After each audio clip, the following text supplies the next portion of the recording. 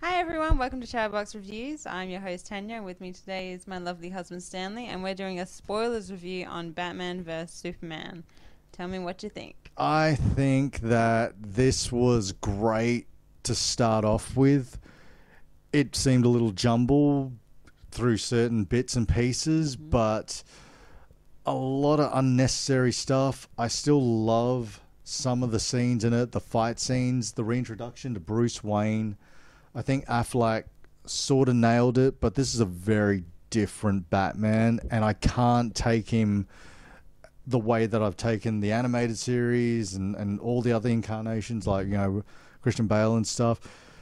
This is something I've got to warm up to, and I'm not... What my problem was they just kind of threw everything at you and just, Yeah. laid it all out there. I was like, what is that? What is this?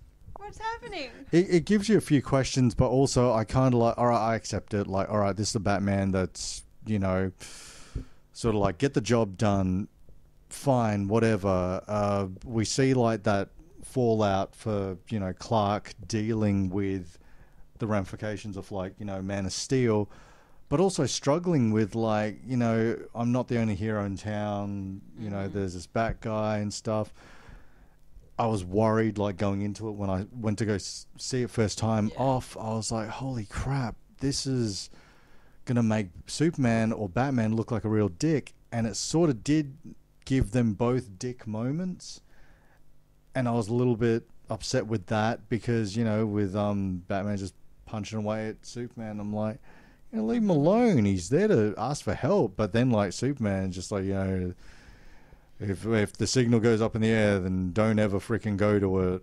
Like, the bat is dead. And I'm like, why are you being an asshole to him? Like, he's I trying... like my, Boy Scout type Superman. I like the Superman who's like, the Superman I know would have ripped open that thing and just looked at him and said, are you all right? Okay. Don't do this anymore because it's really getting on my nerves. Or it's dangerous work. You're going to get yourself hurt, or you're going to hurt someone else in the process or something. It just didn't seem like the Superman... Superman was too brooding, too angry. Yeah, but that's just a minor complaint. I think Henry Cavill is a great freaking... he is Superman for me.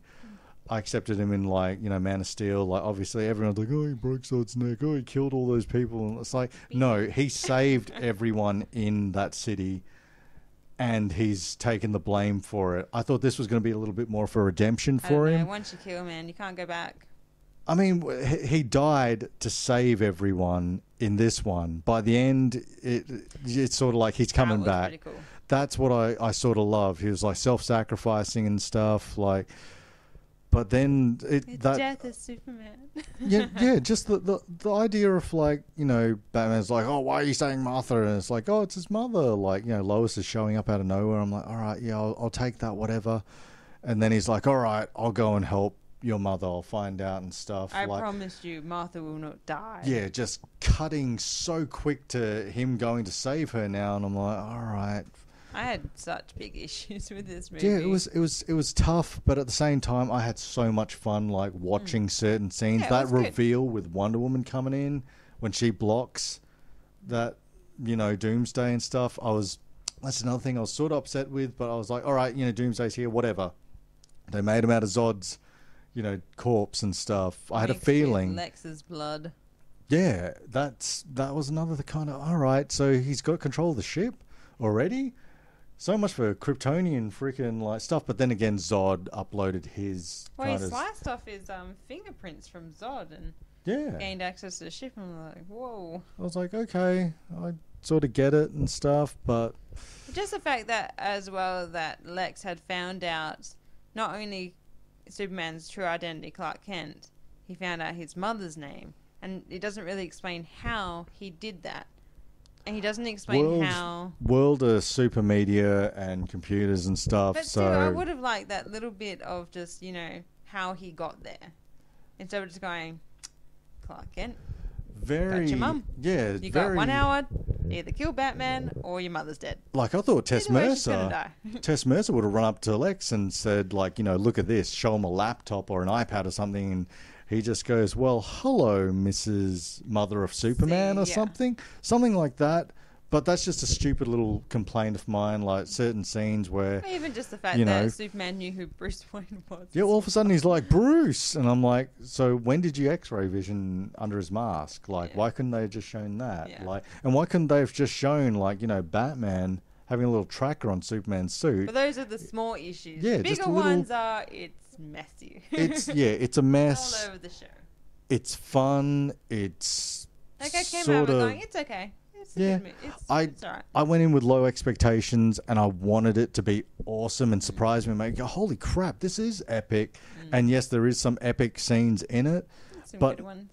But I go in for those movies where it's sort of, this is an amazing movie. It just happens to be a comic movie. And I understand that this is a reintroduction to, Batman, and for the first time introducing Wonder Woman and Aquaman and Cyborg and Flash, which was kind of unnecessary, for me. But it was still fun to see. I love seeing those characters there, and it's a setup for Justice League. It was just so slow and a little bit boring at the beginning, and it just took too long to... What's some of the positives? Can you pick out? Well, the positives were Wonder Woman. She was awesome. Yeah. She did really well. I loved her. The fight scene at the end I really liked. The fact that they went into the death of Superman, which is also a comic book, was really good as well.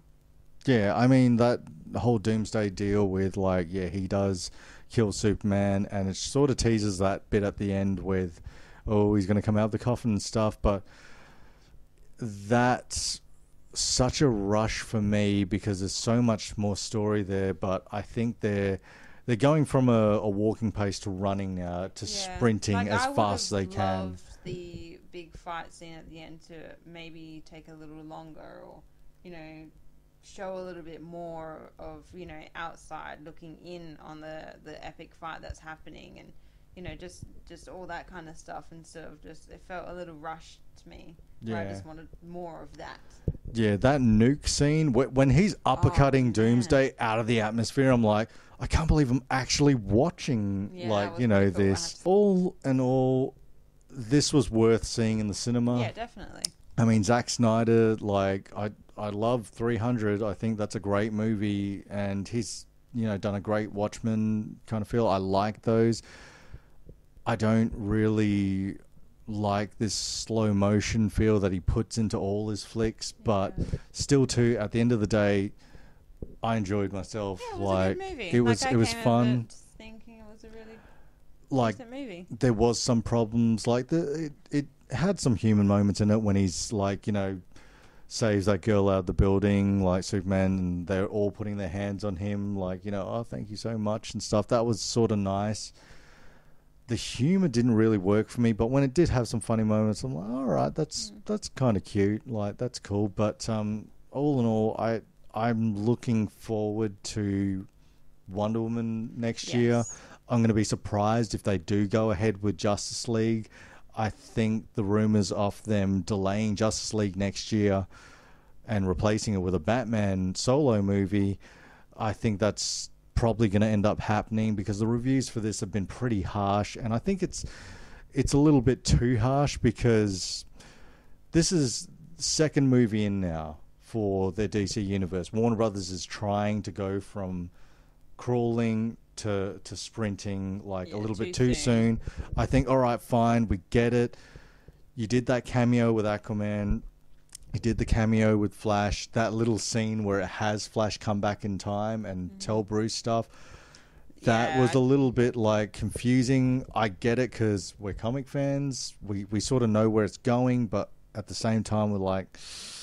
Well, I just got confused in those dream sequences.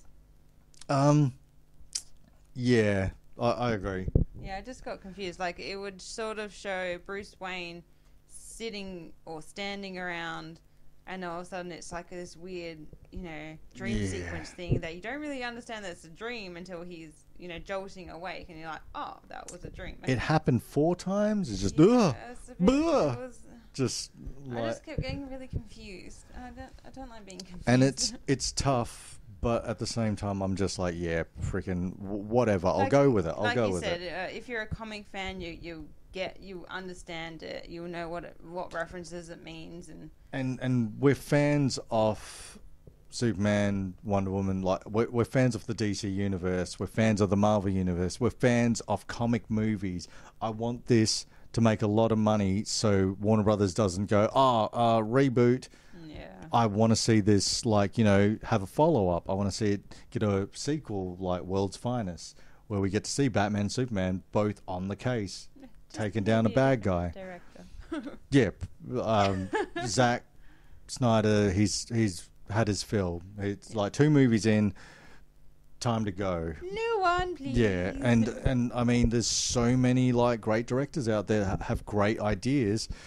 You know, roll the dice, take a shot at, you know, their portrayal of Superman and Batman, because they'll be far different to this. Maybe if say Superman does come back from the dead and all that kind of stuff, you can actually make him that Boy Scout. He's coming back. Yeah, you make him that Boy Scout where he's like, that's it, no more killing, that's it. There's, you know, I had big issues with Batman having guns on his car and actually killing a lot of people in this movie.